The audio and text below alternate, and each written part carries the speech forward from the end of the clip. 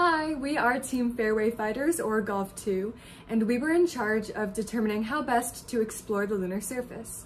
However, before we begin discussing our mission goals, allow us to introduce ourselves. I'll go first. I'm Mia Hong, our team's systems engineer, and one fun fact about me is that I play tennis. My name is Arv Shah. I'm the integration manager, and a fun fact about me is I've been playing violin for 6 years. My name is Adif Padgawar, and I am our team's design manager.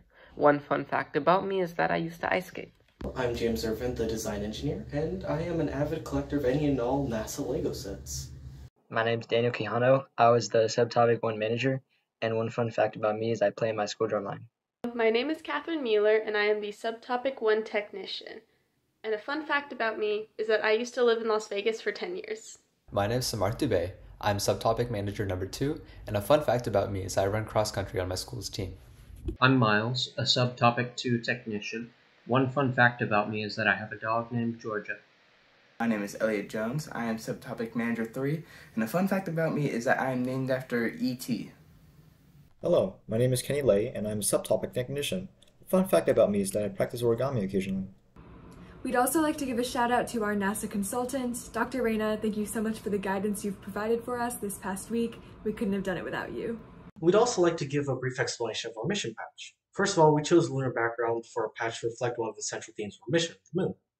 Secondly, we also decided to add an illustration of golf or symbol of our patch as a manifestation of our call sign and team name Golf 2 and Fairway Fighters. To guide our design challenge, the team was provided with 4 subtopic options. Using a weighted decision matrix to guide us, we decided to exclude the subtopic option Science Goals and Analog Exploration of the Moon from our main research focus. Although this option was extremely relevant to the mission goal, we felt that the concept related very strongly to the other 3 subtopic options, so we figured we could research it in tandem with them.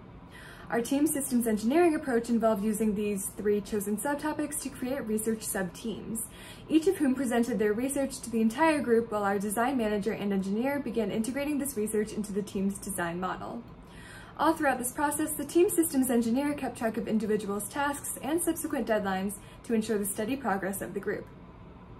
Finally, the integration manager and systems engineer worked together to compile this preliminary design review video, which details the entire team's progression throughout the entire engineering design process.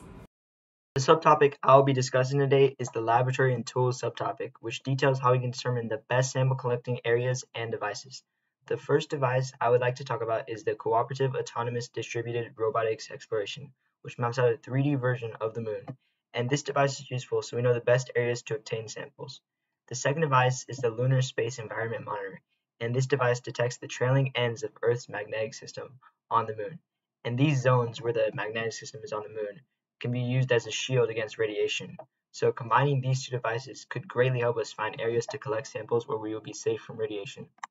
Another device we have implemented into our model is a sample collecting rover modeled off of the Analog 1 experiment, whose purpose was to build a rover which can be controlled remotely, enabling exploration of planets, moons, and asteroids dangerous to humans. As a compact remote-controlled rover capable of traversing rough terrain and collecting snippets of lunar soil with its robotic arms, this rover will be necessary in order to collect certain hard-to-reach samples found in places where astronauts are unable to venture due to high radiation or harsh weather conditions. A small rover similar to the Analog 1 would allow new and possibly groundbreaking scientific discoveries to be uncovered in our mission to figure out the livability for long-duration trips in space. I will be discussing how to accommodate long-duration trips in space, more specifically, the prevention of the effects of solar energetic particles on astronauts. SEPs are radioactive, but their frequency depends on the 11-year solar cycle, so it's possible to predict when they'll pose a danger to our astronauts. Whenever astronauts are in the lunar mobile habitat, they will be protected from weaker radioactive particles by the exterior aluminum shell, which we plan to create with in-situ resource utilization using the metal found on the lunar surface. When encountering stronger particles, such as those emitted by galactic cosmic rays, a second shield is needed. We have opted to use a section of the vehicle's shell to strategically place water in, so that whenever there's a stronger radioactive risk, the astronauts can take shelter in the area for however long is necessary, because the water's hydrogen molecules can block these stronger radioactive particles. Because the systems engineers of all the Artemis teams decided on a landing site of Shackleton's crater, where the existence of ice is extremely probable, sourcing the water for this radiation shield will not be an issue. Space radiation can also damage spacecraft equipment, such as solar cells, which we plan to shield as well. Another aspect we must take into consideration is food. Although our lunar expedition does involve bringing food with us from Earth, that supply is finite. So we came up with an alternative solution for longer duration trips, a closed system algae farm, which is possible due to ice in Shackleton Crater, and will prove to be small, efficient, and controlled. Algae grows quickly. It only takes 2 days to triple cell counts with optimal conditions, which are temperatures between 20 to 30 degrees Celsius, and with over 1/10 of direct sunlight hitting the cells. Alongside this, most algae is rich in protein and nutrients, including chlorella, known for its calorie-dense nature, and that protein makes up 59% of its composition. Chlorella can be harvested and turned into biomass, which can then be used to make food and even biofuel. The system could also be used to reuse human waste and provide oxygen in an emergency.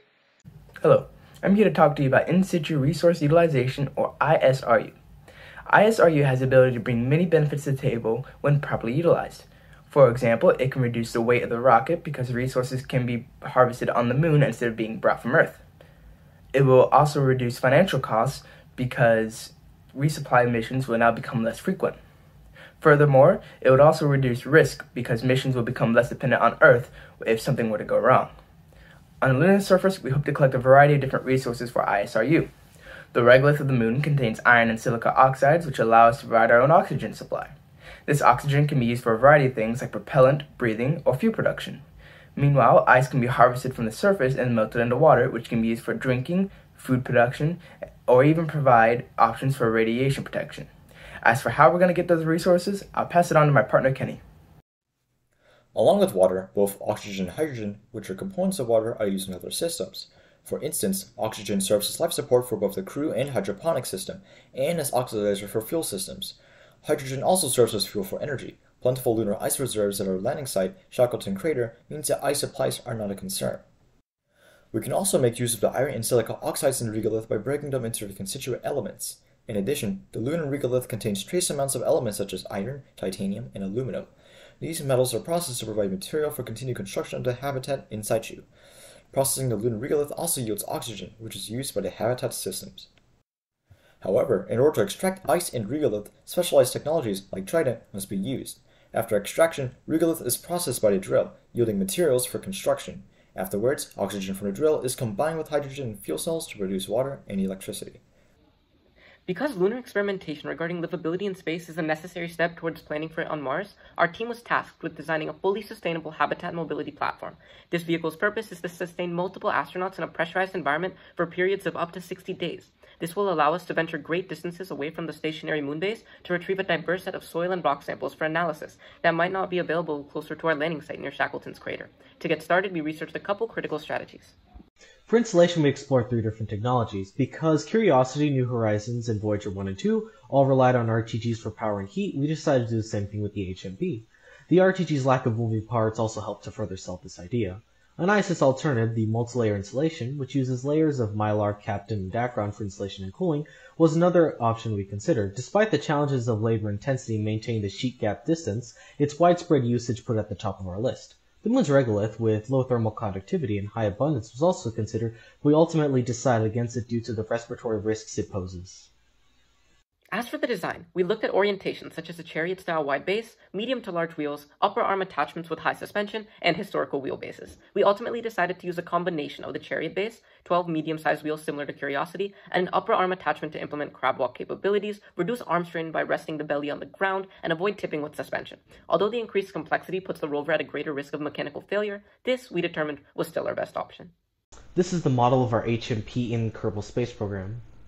To begin with, we expect to leave base with a full battery. Then we can use a combination of solar panels and hydrogen fuel cells using water extracted from ice on site to produce about 20 to 25 kilowatts of energy throughout the day. Furthermore, nickel-cadmium batteries will store excess energy from the panels with RTGs as a backup. We will be using the aforementioned chariot-style chassis with a wide base. The high diameter, suspensions, and grip of the wheels ensure stability on almost every lunar terrain.